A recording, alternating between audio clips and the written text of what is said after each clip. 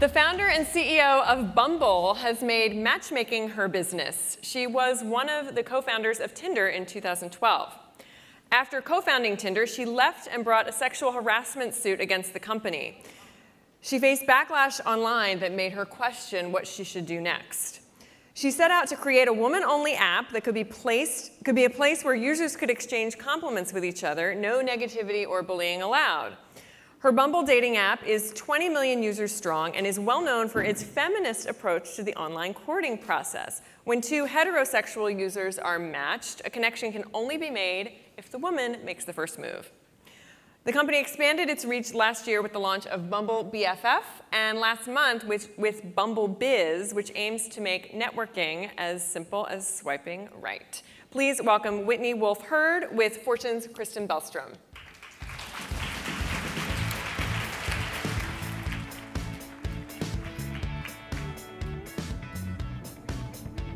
Okay, perfect, thank you.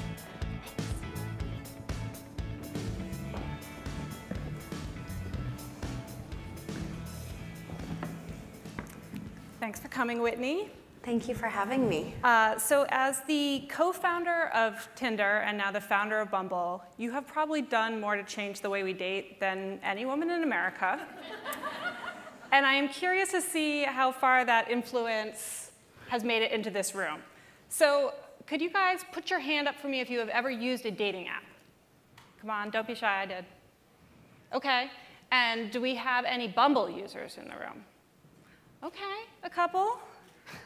So my mom raised her hand. You have a plant, an audience plant. So for those people who didn't put their hands up, tell us what is different about Bumble. Sure, so there's no doubt that all of us, whether or not you raised your hand or not, we need connections in our life. And I think each and every woman in this room can relate to the pain points of dating at one point or another, no matter who you dated, be it men, women, otherwise. Dating and relationships are a very profound part of who we are. And it's important that they start in an empowered way. And it's important that they are rooted in good behavior and in kindness and in positive interaction. And it's so frequent that it's not. The way we treat one another can completely impact the course of our lives. And if you have a bad relationship at home, that bleeds into your work life, that bleeds into your friendships, that bleeds over into your health. And so what we wanted to do with Bumble was to really create a place where we could meet in an empowered way and encourage good, kind, positive behavior and really reconfigure these gender norms that are so broken in our society and have become pervasive in how we connect. So in a practical way, how does that play out on the app? Sure. So when a woman and a man connect on Bumble, contrary to most dating norms, walking into a bar or meeting in a coffee shop or what you've ever seen in a Disney movie, women make the first move. And this is counterintuitive to what we've all been raised to believe. We've all been raised to believe that men call the shots, men make the first move. We should not only not go first, but when a man goes first, we should run away. We should play hard to get. And so something really fascinating takes place when you raise an entire world. It's not exclusive to America. It's not exclusive to one age group. But what happens when you introduce a profile into that equation becomes quite scary. So when you encourage men to be macho, aggressive, go after the woman, and you tell the women, don't react, run away, play hard to get, reject them, this leads to aggressive behavior. And this leads to very negative interaction. And so we wanted to really reconfigure that. Okay. And I want to ask you where that idea came from, the idea of creating an app that would really structurally change the way we engage with each other online. And as Lee talked a little bit about this in the introduction, but you may remember that Whitney sued Tinder for sexual harassment and discrimination. They settled that suit. She can't talk about that. But there was a lot of media coverage around it, including a leak of some very personal text messages, which generated a lot of chatter, some of it pretty vicious, honestly. What was it like to go through that? You were very young also at the time. So I'm not going to comment on any part of the lawsuit. However, what followed in terms of the reaction from complete strangers to journalists to people that I actually knew through a friend of a friend or a friend, it was extremely invasive. And all of a sudden, overnight, I went from being a 24-year-old girl who was just like any other young professional. Sure, my first real technical job ended up being this incredibly fast-growing, exciting company.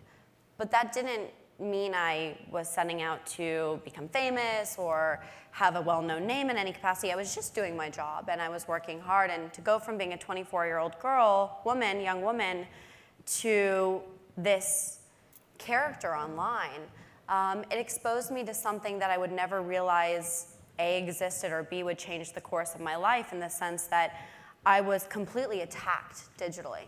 I would open Twitter and I would have anything ranging from death threats to the most aggressive, nasty words, and I took them as gospel. I took them so personally, and I let them completely destroy me. There were days where I refused to get out of bed. I didn't want to go anywhere. I think it was 2 years before I actually went to socialize again. I didn't want to do anything, and this moment kind of occurred in me where I realized, even in this dark moment where I feel worthless, I feel low, I feel that I'm at the end, I was inspired to do something about it. And what I realized was, we're living in this digital moment, this digital age where everything takes place online, but it's negative, it's bad, it's dark. And I wanted to reconfigure it to be bright and kind and compassionate. And so that's when I was going to start an app that was going to be called Merci. It was going to be a female-only compliment network, social network of just complimentary behavior. And the idea was that compliments are contagious. That's scientifically proven.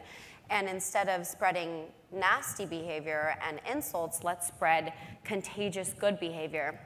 And it was right around that time that my now business partner, he is the founder and CEO of the world's largest dating platform called Badoo. He reached out to me, and I had met him previously the year before, and he said, "What are you going to do?" And I told him my vision, and he said, "That's really amazing, but if you want to make a huge impact, do this in dating."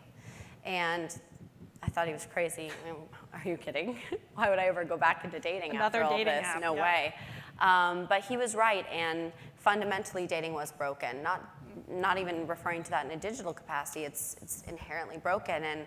And so we kind of sat down and said, okay, well, how can we do something in the vein of Merci, where I'm passionate and it's progressive, but in the dating space? And I had to look at what problem do I want to solve for me, for my friends, for my little sister? And it was that I could never send the first text. I could never message the guy first, ever. I mean, how many of you have agonized over, should I text him? No, you can't. You have to wait 2 days or 3 days or another hour. Should I add another Y to the end of hey or an exclamation point? What's going to happen if I do or don't do that? I mean, come on. We agonize over these things. And I was sick of it. I was sick and tired of it. And there you go. That was the moment that I said, I think I've got it. Women are going to make the first move. I have another question for Whitney, but I'm going to come to you guys after this, so think about your questions. So that clearly touched a nerve. Mm-hmm. You've had more than 20 million downloads. 24 million registrations. Okay. Sorry. And you just told me that users spend an average of 90 minutes on the app a day. But now you've decided that you're going to expand that, and you're offering a new service called Bumble Biz, which is a networking service. So why now with Bumble Biz? That's right. So we are about to approach our 3-year mark. Actually, our amazing head of brand is here. If anyone follows us on Instagram, she's like the voice of Bumble. She's in the front row. Sorry to embarrass you, Alex. And she actually said something really profound on the way out here. She said, we've done 3 verticals in 3 years. And so we launched as a dating app. And a lot of you are probably saying, well, I'm not single, or I would never use a dating app. And that's exactly why we evolved. We then launched a friend-finding vertical, Bumble BFF, and now we've most recently launched Bumble Biz, which is a way for you to network in an empowered way, to make connections without being solicited. So women still have to be the first women make one the to reach first out. move on Bumble Biz as well. And just to clarify, Bumble is now the umbrella brand. And in the same app, we have these 3 different verticals. So now Bumble is your ultimate social network for people you don't know yet. This is a place for you to, okay, I have to do a little marketing plug, but build your hive. And so now that is exactly why we did that. And so, kind of our tagline now is career advancements without the unwanted advances. It's very timely right now. Do we have any questions in the audience? Anyone? Oh, we got one over here. Hi, Say your name. Sure. Hi, I'm Melody from Fox. Okay. I was really interested in your comment about really hitting a structural issue and some of the practices that you were observing. I wonder how you think about the practice of ghosting now, and that seems like a new behavior that I don't know what led to it, but is it something that you think can be structurally addressed? So, great question. Had somebody told me a few years ago that I'd spend half my day thinking about ghosting, I would not have known what to tell you. But this is a huge issue, and Bumble was founded with, a few very key purposes, and one of those is accountability and driving online accountability, both on the platform and then being accountable for that behavior offline as well. And so this is a huge focus of ours right now. How can we, through not just marketing, not just branding, not just our interaction with users, kind of in our community, but how can we actually engineer anti-ghosting tactics into our product? And we just had a several-day meeting about ghosting, True Life 2017. And we have a lot of really exciting product features coming up in 2018 that are going to really try to combat that.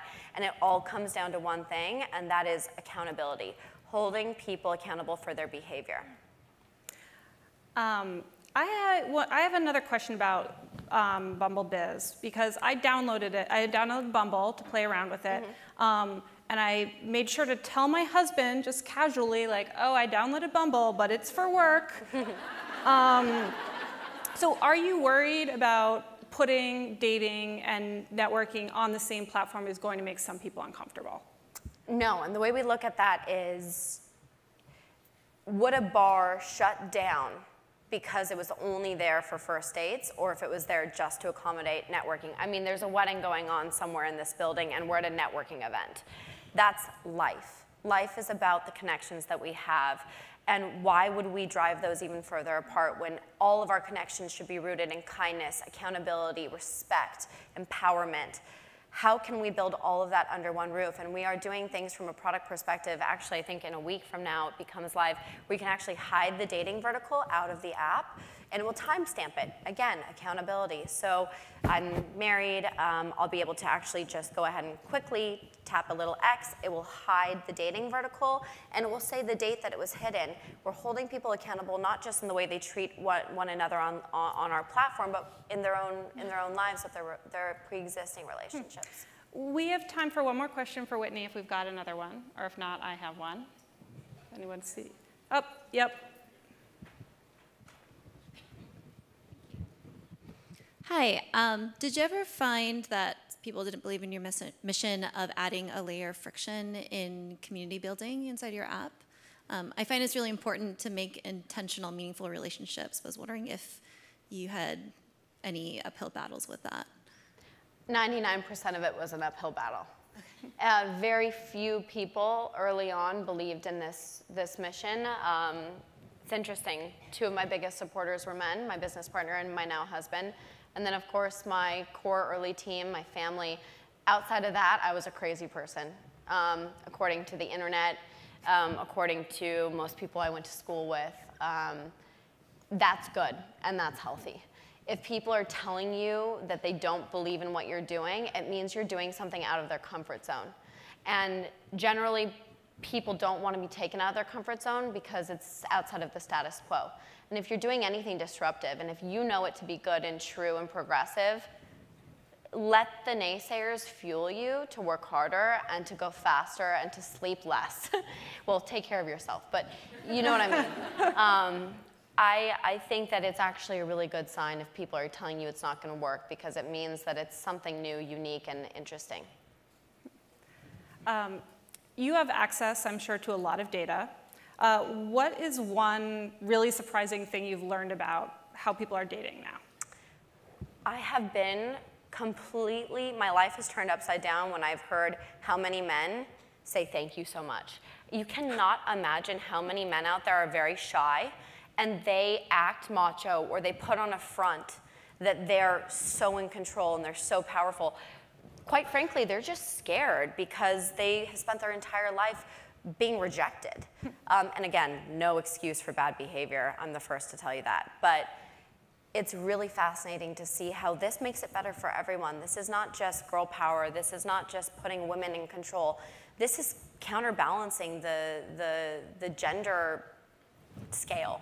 And if you look at where we've placed men to be, ultra macho, ultra aggressive, and we've told women to be ultra submissive, when you say women make the first move and men can't, it just does this a little bit.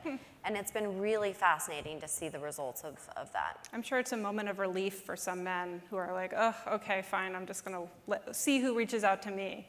Yeah, and it's not a laziness factor either. I mean, this is one of those things where it's finally women get to call the shots. And I don't know if any of you ever had a dance in high school where the women asked. It was like a Sadie Hawkins or winter formal. Ours was called something different. But I always remember being in high school and saying to my mom, who's here, I really like this dance because I'm in control and I don't feel insecure and I feel like it's going to be on my own terms tonight. And so we built kind of this digital Sadie Hawkins dance to empower people to feel in control every day, all day. Okay, one more quick business question before we go. There were reports this summer that you guys got an acquisition offer, $450 million reportedly, and you turned it down. Can you tell us anything about that? No comment on that. Okay. I will say that we are growing very rapidly. We are just getting started. Well, let me ask you. That's my only comment. If the offer, if you got the perfect offer, would you consider selling the company? Selling or not selling, it's not really the question. I don't go to work every morning for some number in the sky. I go to work for myself at 21 years old, for my little sister, for the future, for my maybe daughter one day if I'm fortunate to have one. I think that any smart and true businesswoman in this room and outside of this room knows that money is not the number one thing. And if you do something that's purposeful and passionate, and you're passionate, you're doing something to actually make the world a better place, the money will follow. All right. Thank you, Whitney. Thank you.